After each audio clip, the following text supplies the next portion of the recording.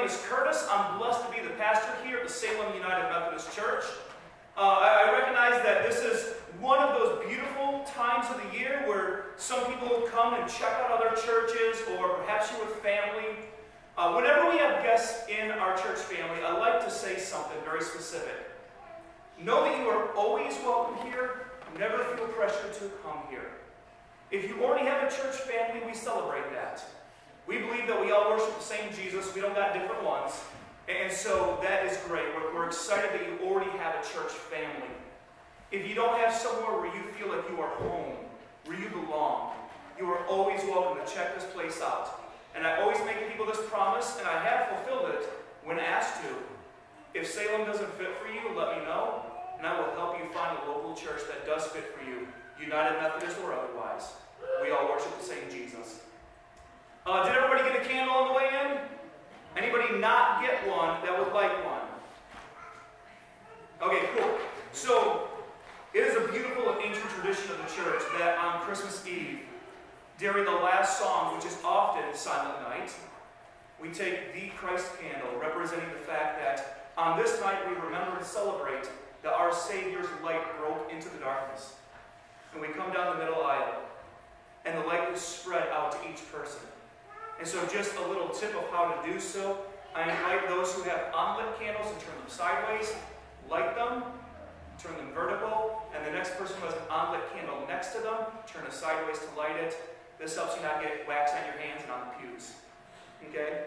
And then following service, if you blow them out, there'll be a basket at the back of the church. Also, for some of you that have been attending Salem, you know that we had a very unique 2 p.m. Christmas Eve drive-in service today, where we were able to get a hold of a short-range radio transmitter. Beginning in the latter part of January, early part of February, we're going to start broadcasting on 91.7 FM radio, our worship church service, for those who don't feel safe coming into the church. And we will be ending worship a few minutes early for that service, so that we can go outside and wave to our friends who haven't seen us in months. So I'm really excited about that. Just please know that that is coming very soon. Is there anything else for those of you that are part of our church family for the good of the family? For those of you that attend Salem, you know that we've been praying for Ruth Longhurst, a longtime member.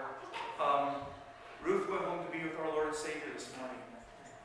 And Jim, her husband, wanted these to specifically let you know that, and to let you know that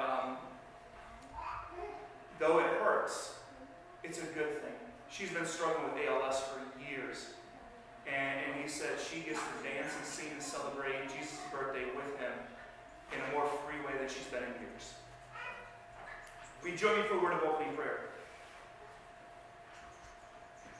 Heavenly Father God, on this most beautiful and sacred of nights, we come together as your people. We come together as family. Family of the heart, family from across the land, family because of you. We pray, Lord, that you would not just come into this place, but you take over, for you are the head of the family. We pray that everything we do in this place would be beautiful to you, and we'll be very careful to give you and only you all the glory, honor, and praise, now and forever. Amen. Good evening. Would you please stand as you are able and join in singing our opening hymn, It Came Upon the Midnight Clear, on page 218. Oh,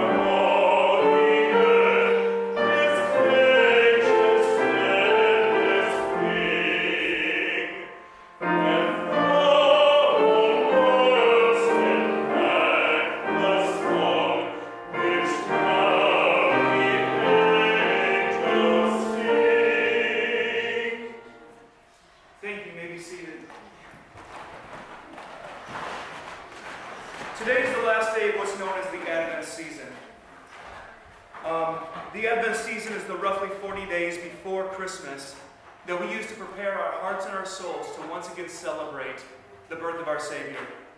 In a very similar way to Lent being the roughly 40 days before Easter, that the church has always used as a time of preparing our hearts and our souls to once again remember the resurrection of our Savior.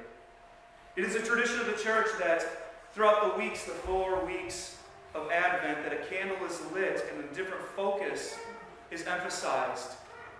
If you would join me tonight as we prepare ourselves, as we light these candles once again, and light the Christ candle, we will go through this responsive reading. I'll read the parts in white, if you read the parts in yellow.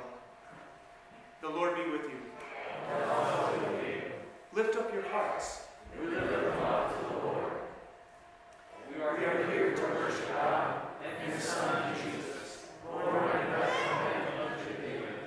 As we light these candles today, we thank God for the hope He gives us, for the love that redeems us, for the joy He pours into our hearts, and for the peace that only He can supply.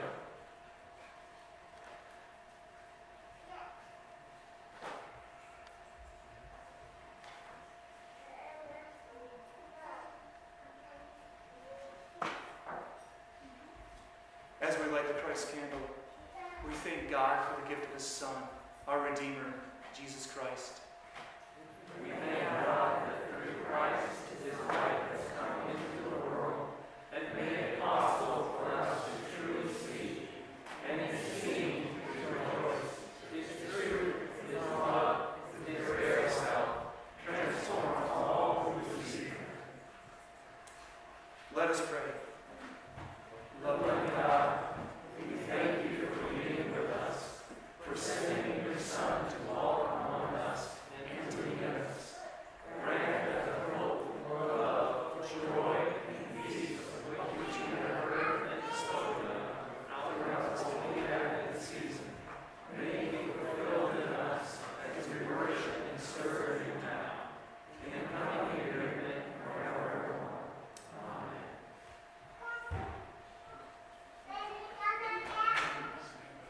Would you please stand as you are able and join in singing our song of preparation, O Little Town of Bethlehem, on page 230.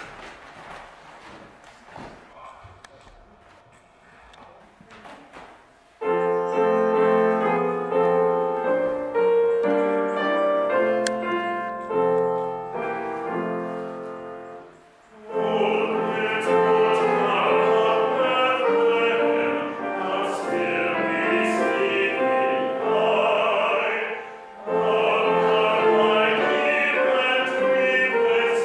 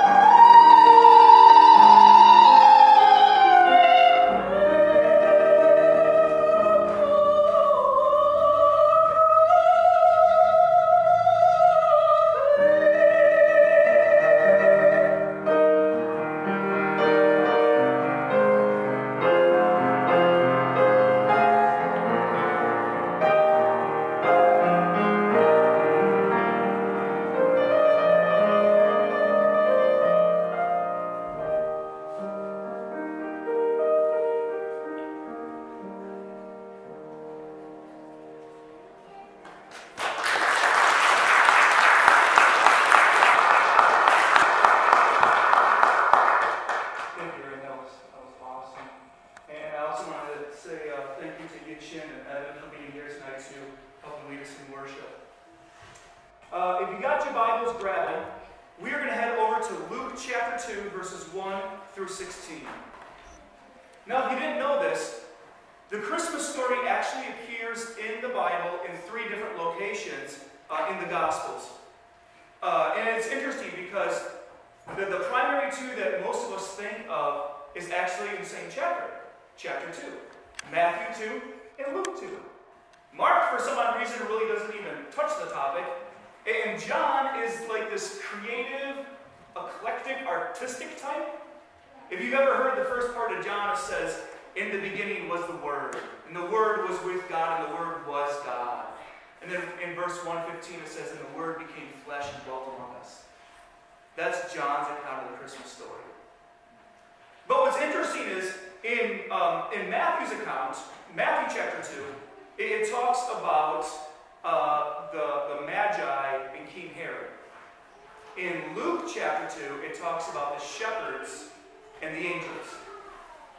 But those are the only places it talks about those 2 things. So it's kind of cool to get the fullness of the story. You always kind of wonder where those parts are at. That's where they're at. So from Luke chapter 2, verses 1 to 16, listen to this from the Word of God. At that time, the Roman Emperor, Augustus, decreed that a census should be taken throughout the Roman Empire. This was the first census taken when Quirinius was governor of Syria. All returned to their own ancestral towns to register for the census. And because Joseph was a descendant of King David, he had to go to Bethlehem in Judea, David's ancient home. He traveled there from the village of Nazareth in Galilee. He took with him Mary, his fiancée, who was now obviously pregnant. And while they were there, the time came for the baby to be born. She gave birth to her first child, a son. She wrapped him snugly in strips of cloth and laid him in a manger because there was no lodging available for them.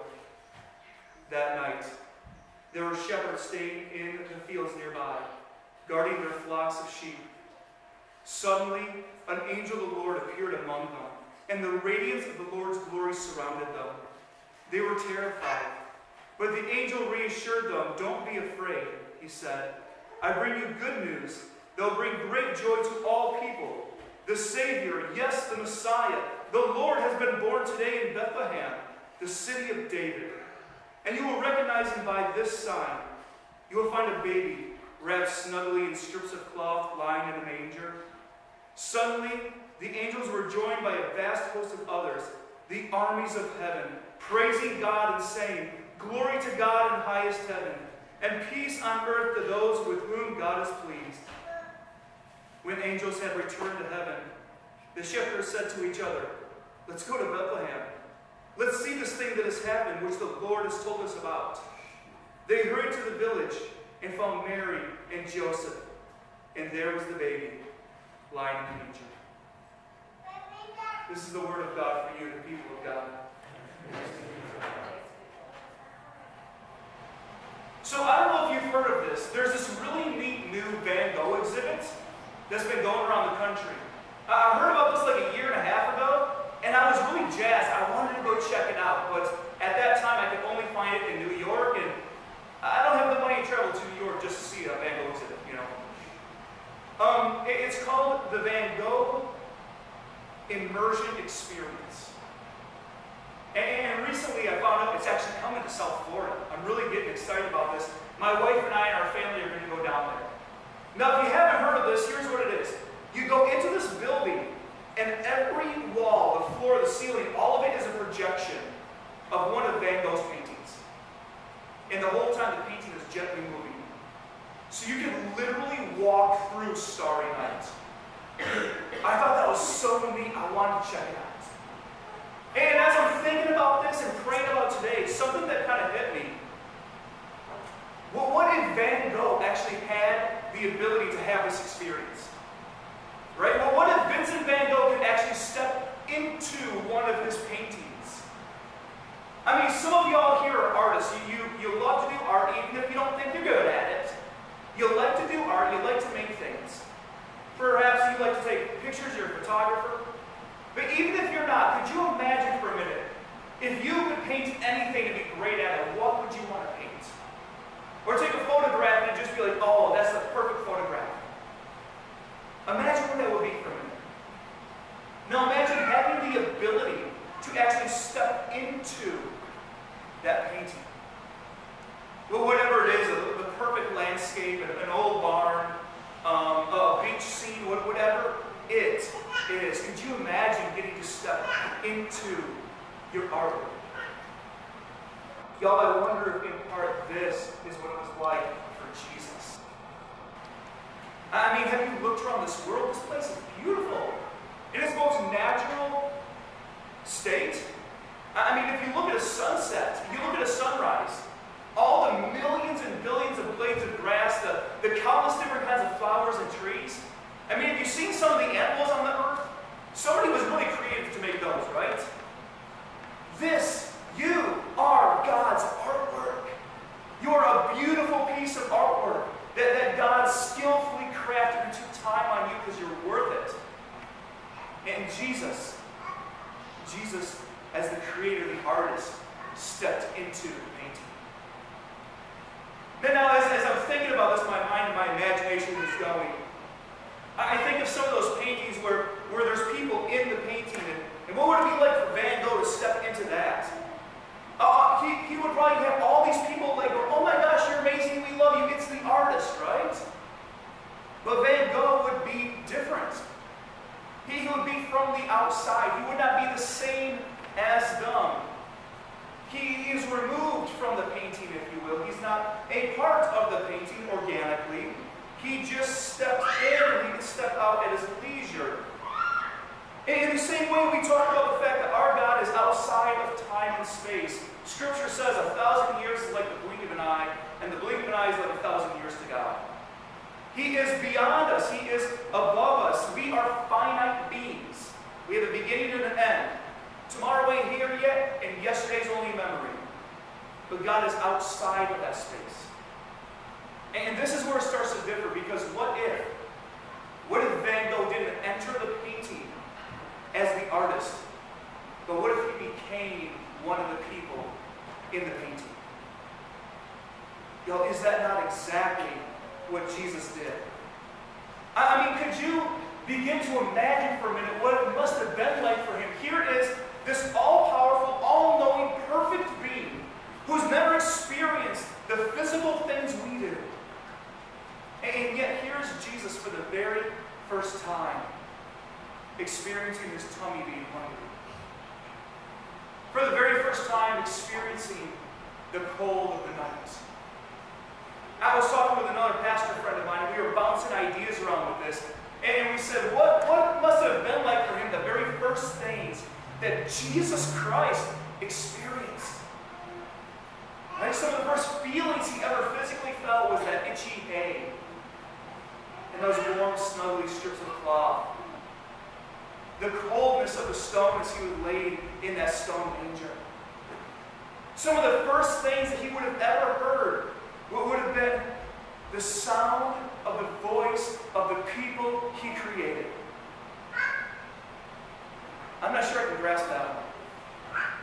The first thing he ever would have seen with human eyes would be the smiles of his parents that he made looking at him. The first thing that Jesus would have ever tasted would have been his mother's milk.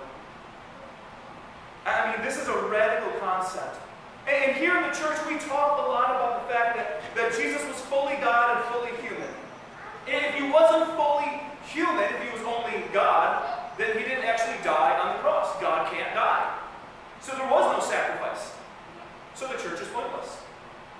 If he wasn't fully God, then he wasn't the perfect sacrifice. He was just another schmuck that died on the cross.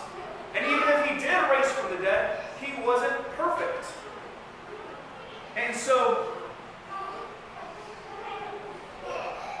Jesus needed to be fully God and fully human. Shh. Children, calm your cuteness. Thank you.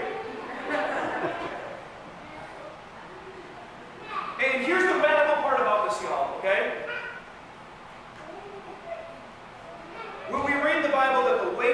sin is death, right? The wages, the cost, the punishment. But Jesus never sinned. And so he went to jail for something he never did, you know? And because he was prosecuted, he died for something he never did, he never sinned. Death literally could not hold on to him.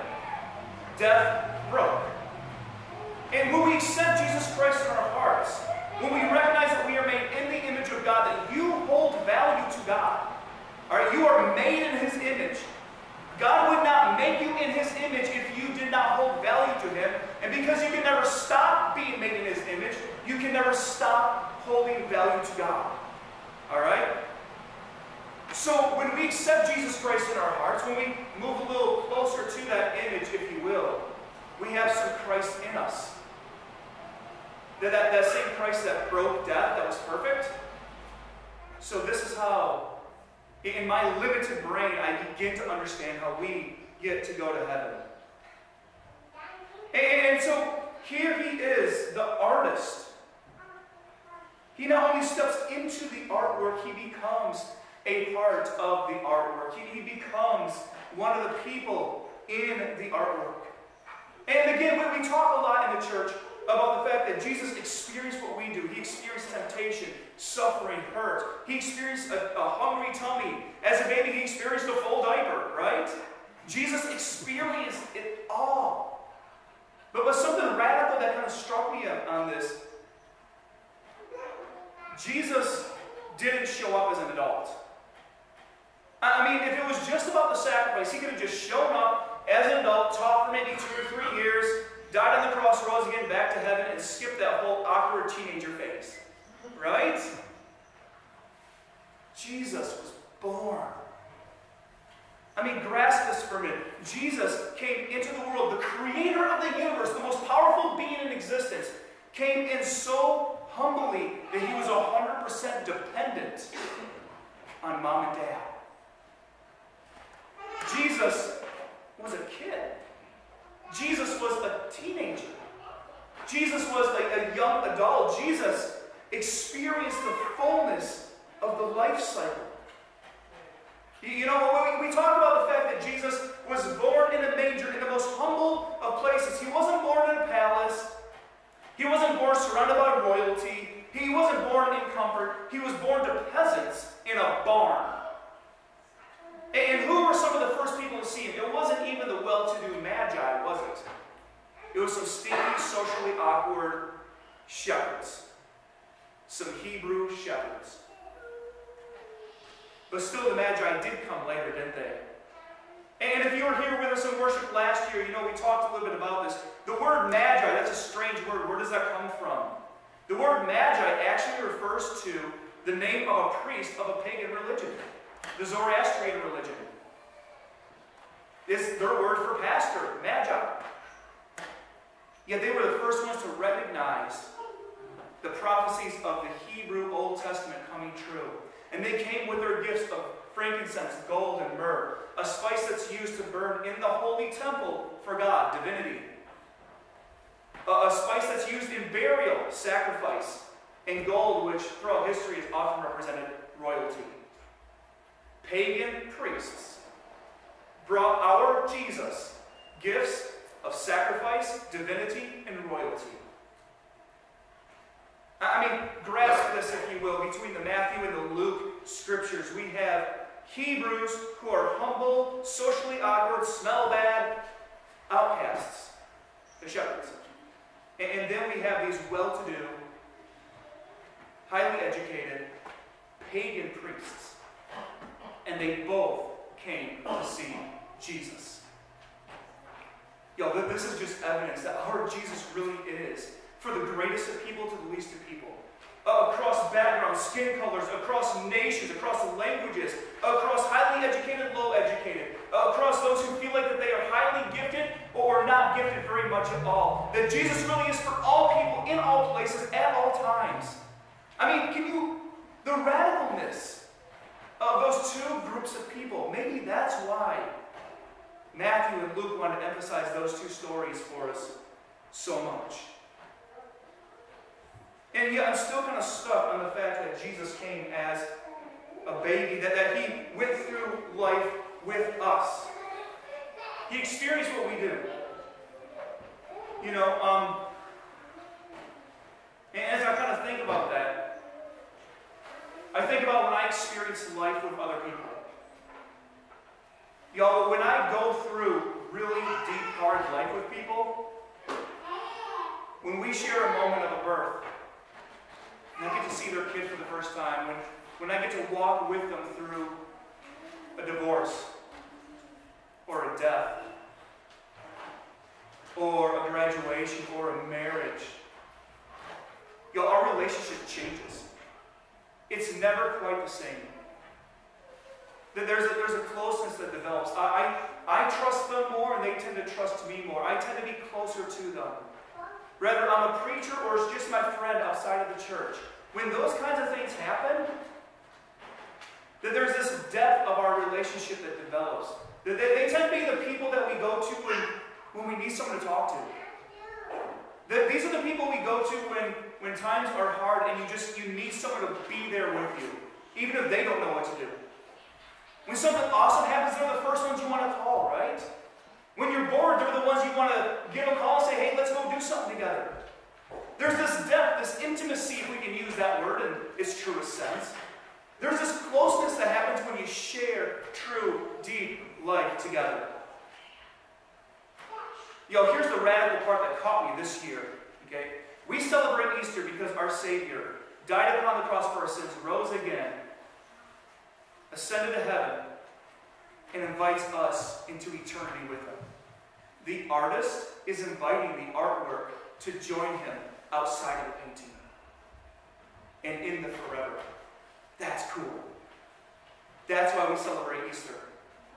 But for me, for Curtis, this year, he didn't just start as an adult. He experienced the fullness of life. He experienced anger and betrayal and temptation and hunger and pain and suffering. He experienced what I experienced. And I believe a big part of that is not just so we can go, Jesus gets where I'm coming from because he's been there. But because when I go through those situations with somebody, I feel closer to him. Jesus wants that kind of relationship with you. It ain't just about salvation. It ain't just about punch your Jesus card and your get out of hell free tickets. No, he wants to be your best friend.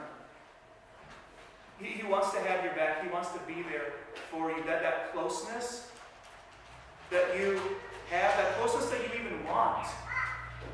It's interesting, if we really are made in the image of God and we all want that kind of relationship, it makes sense to believe that God wants that too. So we celebrate the resurrection and eternity because of love. But this year for me, I celebrate Christmas because my God wants to be my best friend. And he wants to be yours too. Will you pray with me? Heavenly Father God, we thank you so much for wanting to walk with us, to go through life with us, to get in the muck of things and to celebrate the good. We thank you, God, that when you stepped into the artwork, you didn't just step in as the great royal holy one, but man, you went through life with us. All because you wanted to be that close to us. Teach us, Lord, how to be open to that kind of relationship with you. Teach us how to respond to that in ways that are organic to who we are. And teach us to be that person for somebody else. We pray this all in Jesus' holy name. Amen.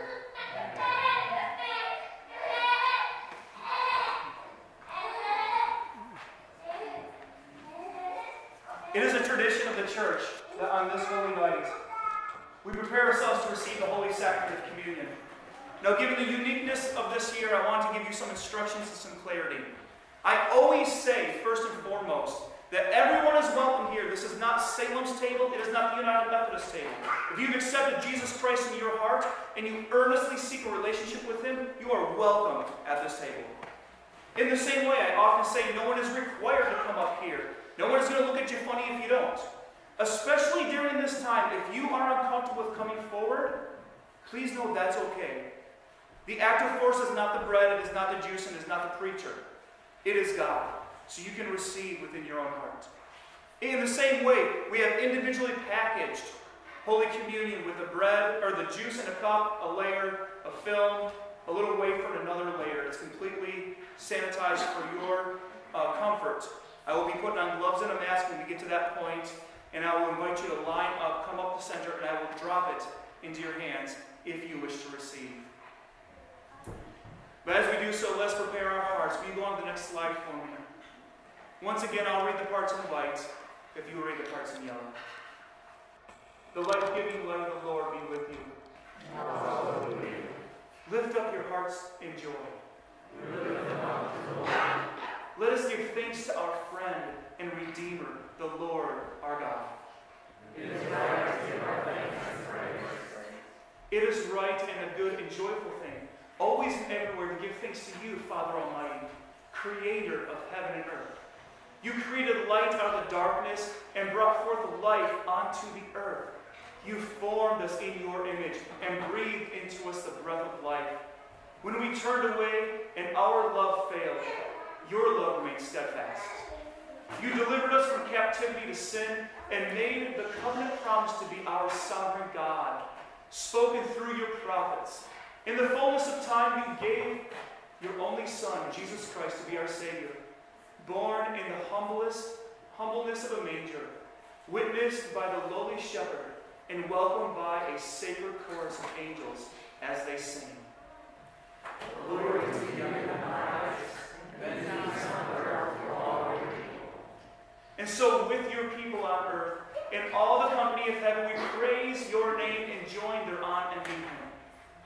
Holy, holy, holy, Lord, God of power and might, heaven and earth are full of your glory.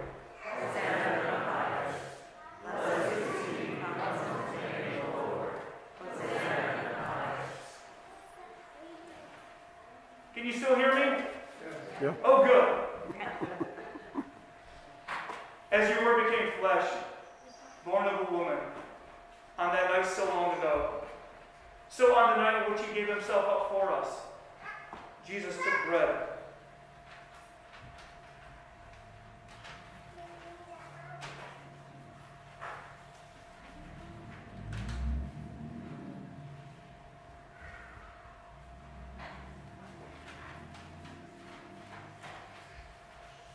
Yes, this is how a one-handed man puts his glove on.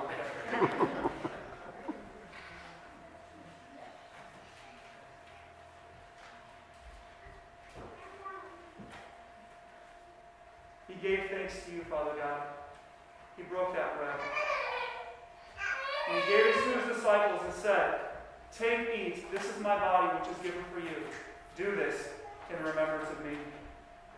Likewise, when the supper was over, he took the cup, gave thanks to you, Father, gave it to his disciples and said, "Drink from this, all of you. This is my blood of the new covenant, the new promise, poured out for you and for many for the forgiveness of sins. Do this as often as you drink it in remembrance of me."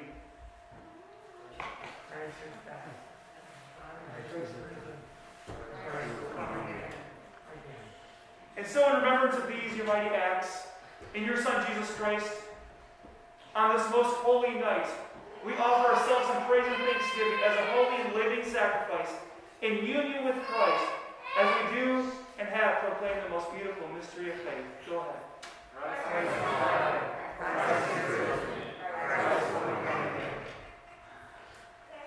Heavenly Father God, if I may be so bold, I humbly ask you to pour out your Holy Spirit upon each and every one of us gathered here, and upon these gifts of bread and juice.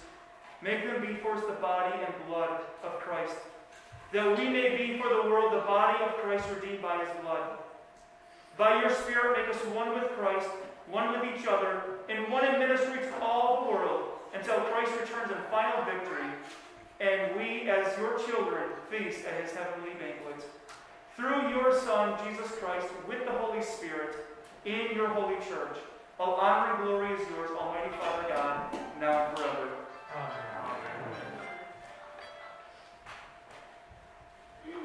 Once again, I want to remind you that you are welcome only if you feel comfortable. But I do invite you now to come as the Lord leads you.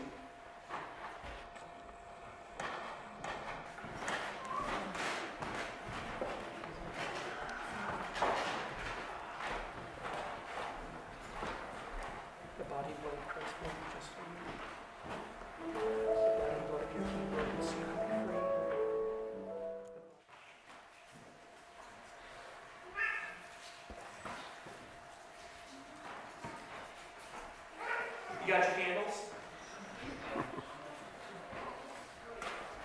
Because receiving Holy Communion in this way is a little different and a little more time-consuming, we'll begin this tradition on the second verse. On the second verse, I will come down wearing my mask, processing the Christ candle.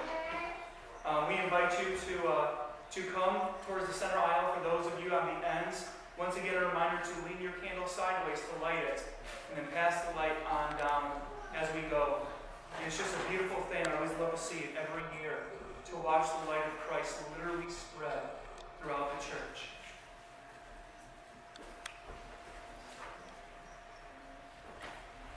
Okay. Will you please stand as you are able and join in singing our closing hymn, Silent Night? We're starting the first verse, I'm going to walk down the second. I'm sorry.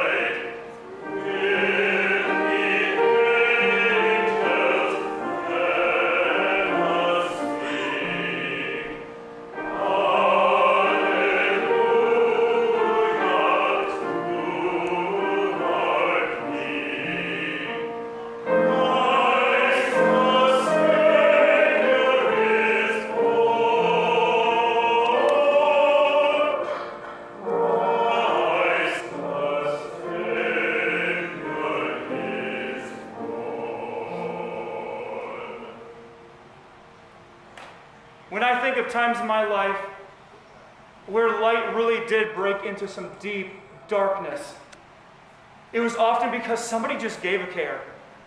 Somebody took the time to love on me and spend some time with me. Somebody was the listening ear, whether I needed to vent or I needed gentle correction. This is a night where throughout history we have remembered that light breaks into darkness. But as you physically hold the light, and for those of us that have accepted Him in our hearts, you spiritually hold the light. I challenge you to go out and be that light for somebody else. I challenge you to go out and know that that light warms you. It makes us vibrant. It fills us. And all that light comes from our Savior. Receive that as your mission and your blessing in the name of the Father, the Son, and the Holy Spirit. Amen.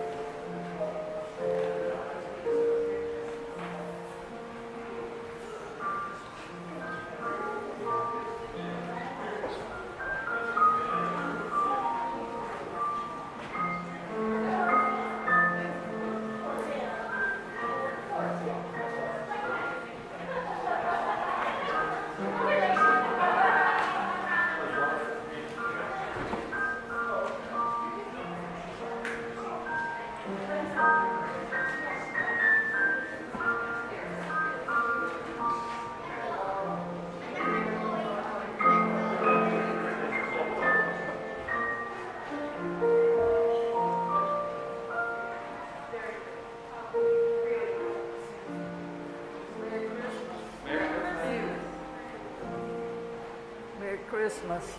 Merry Christmas.